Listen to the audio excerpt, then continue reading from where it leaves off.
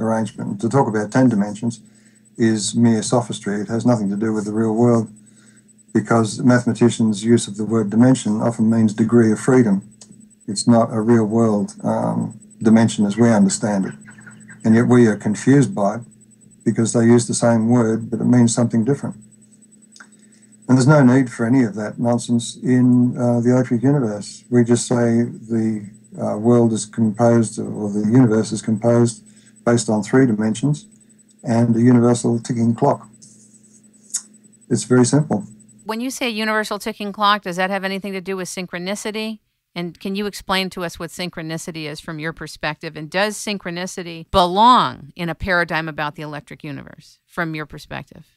Yeah, I think synchronicity, as I understand it, means that events happen in such a way that it's almost as if they're directed. You know, people come together for a reason, even though they don't understand the reason at the time, that kind of thing. And I think this is the law of attraction again. In other words, you are a prepared mind. Your mind is asking a question, or it's searching for something.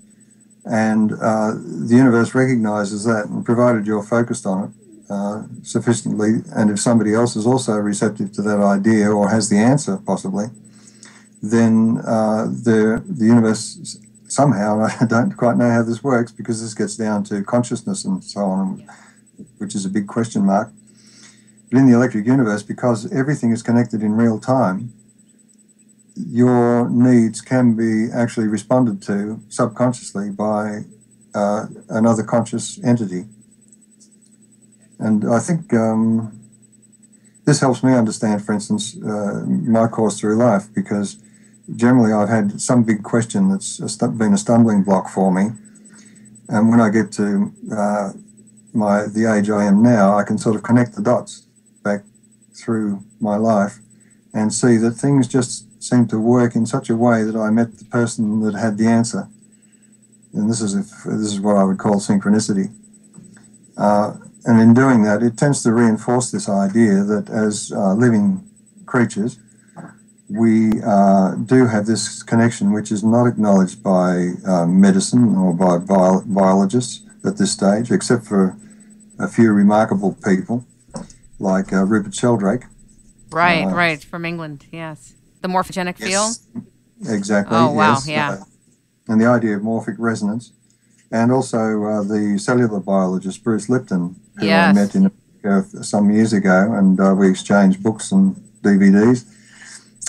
His work also fits. This is all the most advanced stuff in the world you're talking about. Yes, really. I agree. This is the cutting edge of the cutting edge. Yeah, and this is why I say that I'm happy that the electric universe cosmology can encompass all of these things and provide some framework so that you can fit them into this big picture.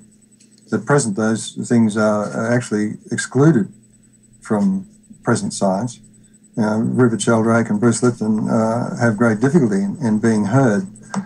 They don't get any funding, neither do I. We do get some recognition from members of academia, but even they have to be careful because... they have to keep their jobs.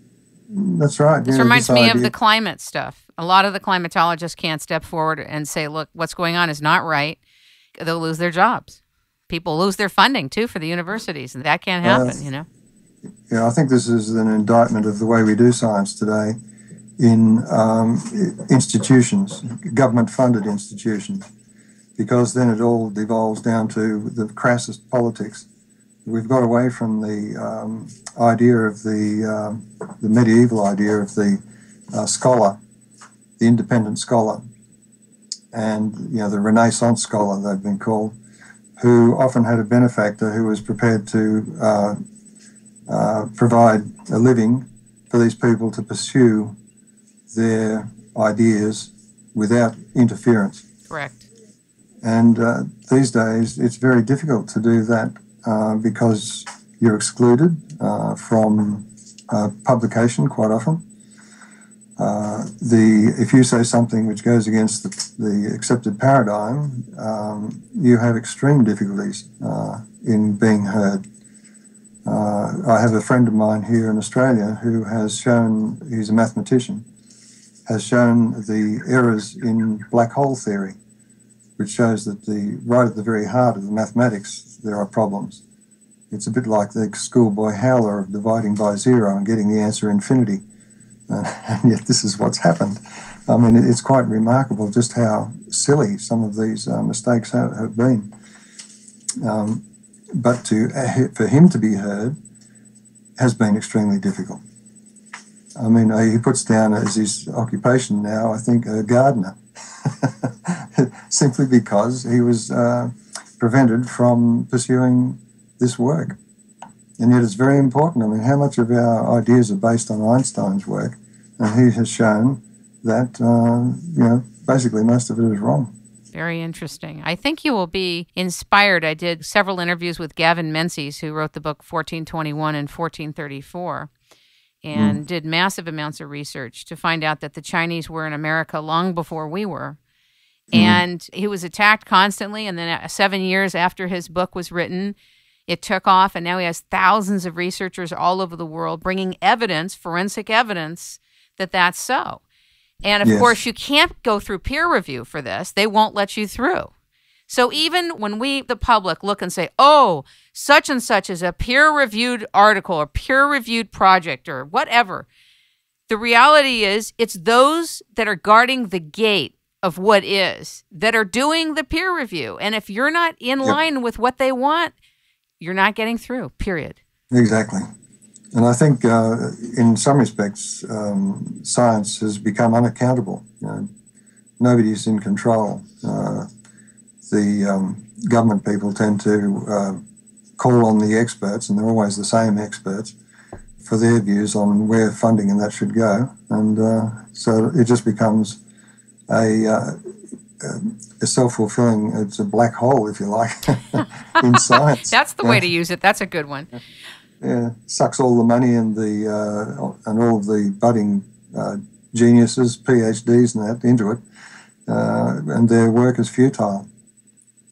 I attend meetings here at the Research School of Astrophysics, and I can't say a thing because it would be like talking Martian, to Earthlings. It's considered a blasphemy, really, like spiritual blasphemy. Yes, and yet I think what I have to say could actually inspire people, young people who want to do science, if they had some idea of where the big problems lay, instead of being told, we almost have it all figured out, and we've practically seen the face of God in our equations. I mean, this is a great turn-off for budding astronomers and people who are asking the big questions. I think one of the exciting things about your cosmology, the electric universe, is that it's an open system. It doesn't just refer to itself. It's an open system. And it potentiates real learning, real discovery, real questions. There's no confines in there. That's what's exciting to me about it. Yeah, it's truly interdisciplinary. People pay lip service to interdisciplinary work in universities at present, but none of them have any idea of what a truly interdisciplinary science really is. Can you talk to us a little bit about coherence? I have an interest in it. I don't know if you'd be interested to talk to us about this or if you want to do this on another segment, but I'm very interested in coherence because I have this sense that it's very important and we don't understand it. I've had physicists talk to me about how important coherence is, but I don't understand what they're saying. And I don't know why they're saying it. Like Nassim Haramein talks about coherence. He talks about the vacuum. He talks about a lot of things. But I don't understand the part about coherence and why it's so important or what it is. Well, coherence is very important because I suppose the best example is when we send spacecraft away from the Earth, they're traveling at fairly high speed and their velocity changes depending on where they are in their orbit, around the sun or around another planet. And to maintain communication with them, in other words, coherence, we have to keep tuning our radio receivers. They twiddle the knobs on the radio receivers to change frequencies because the object is moving, it's getting Doppler effects, and the radio signal is actually shifting about on the dial. Only by a small amount, but it's enough to mean that you can actually lose contact, lose connection with the thing unless you can follow it on the radio dial. Now, in my view, biological systems